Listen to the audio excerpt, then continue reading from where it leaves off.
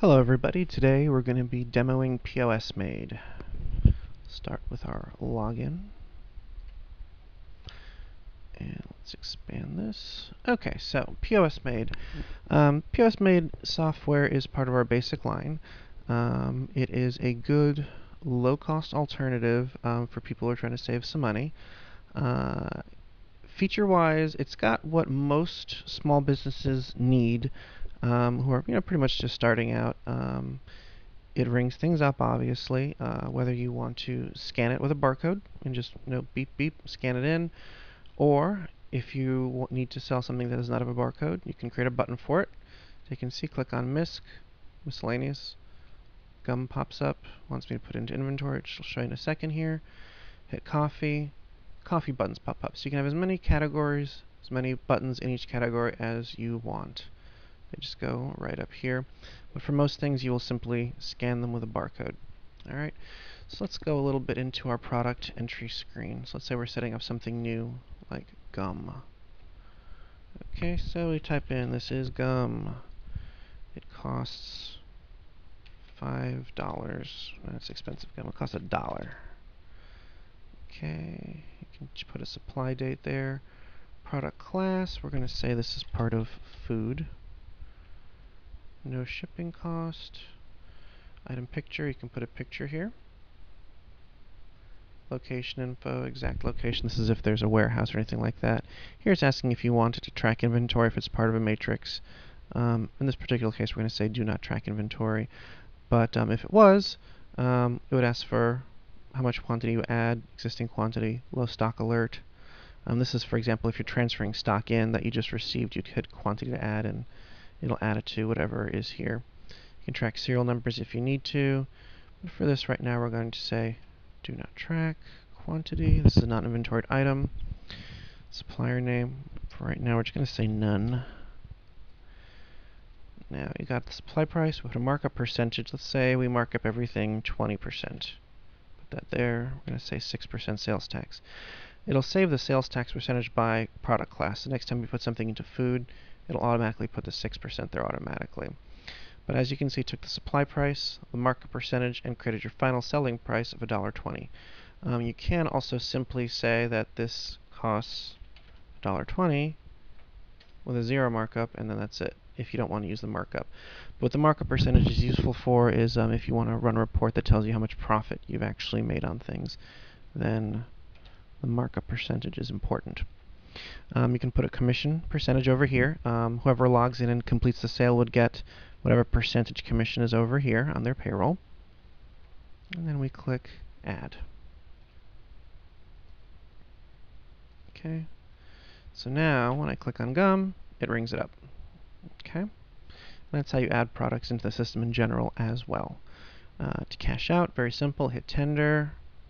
Say they gave you a $5 bill. Hit the $5 key. Click OK. Now, right now, it's popping up the customer database screen.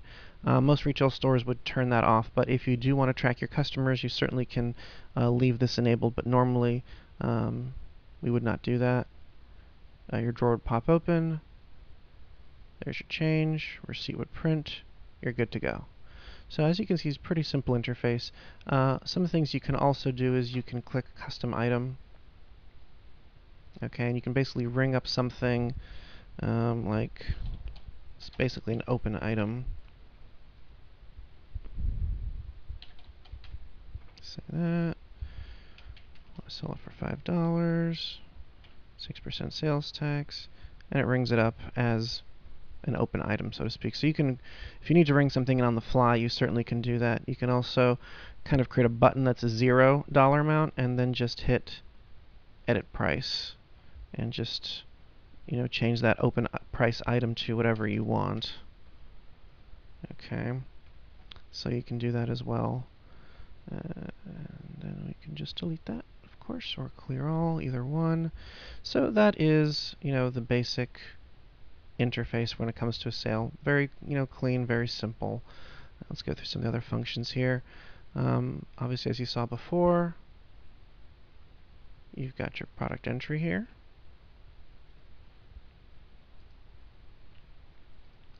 This is a list of your items, shows you exactly how much you have in stock and gives other, stock related information here. Same thing in a different format. It gives similar information. You can design and print coupons. You can also print labels for barcodes as well. Let's talk a little about the cash management over here. One of the small downsides to this software is that it does not let you close multiple shifts out in a day. You count your cash drawer once a day, which for most small places is what they do anyway. But if you're a place that has multiple shifts and multiple people who need separate cash accountability, this software unfortunately will not do that for you.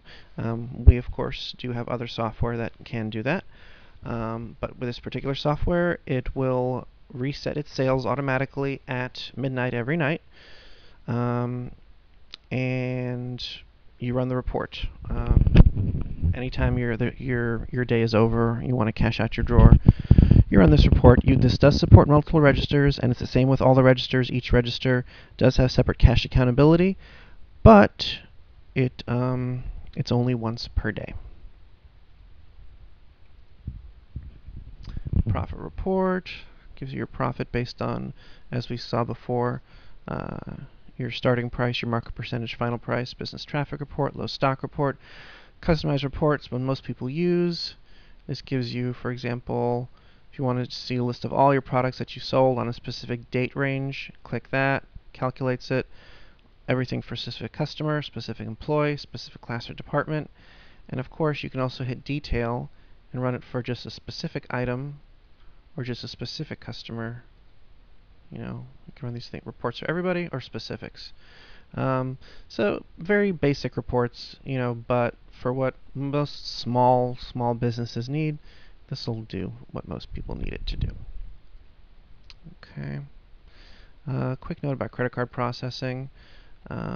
These are the companies that are built into the system. Merchant Warehouse, also known as Cayenne, Charger Pro, Xcharge, and Mercury. If you want to use the credit cards that are built into the system, you must use one of these 4 providers. You can, of course, however, always use your own credit card machine on the side. We do recommend that you try to get an account with one of these 4 processors, because it's obviously always much easier to simply swipe the card through the machine and have it take care of everything for you, rather than having to reconcile a separate machine to what you're doing.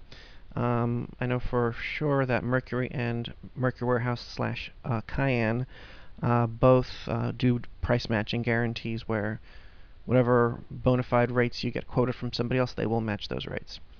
So we do recommend, if possible, using one of these built-in ones. But if you can't, if you're under contract, something like that, you can obviously use your own terminal. Some other setup things here. Obviously supports a cash drawer, customer display pole, weight scale, quick menu buttons here, very easy to set up. Add other categories and then add buttons into those categories. Very easily done. History, refunds, open cash drawer. This does also have a time clock, so you can put employees in the system, and based on the permissions that you put for them, you can make people have different permissions. They can either do refunds or not do refunds. You got your basic permissions here, and this will do payroll. It will let them punch in and out. Here's the time clock. Now, it doesn't do payroll in the sense where it'll figure out taxes or anything like that, but it will give you a time clock report that has the total hours they worked and the total that they made. Okay. We've got a customer database here that lets you do a couple of nice little things. Obviously, you can track the sales that they do. You can create mailing lists from it, things like that. The gift cards that you see here are built into your processor. Keep that in mind. So when you hit gift cards, you must use those through your either built-in processor or through your standalone credit card terminal.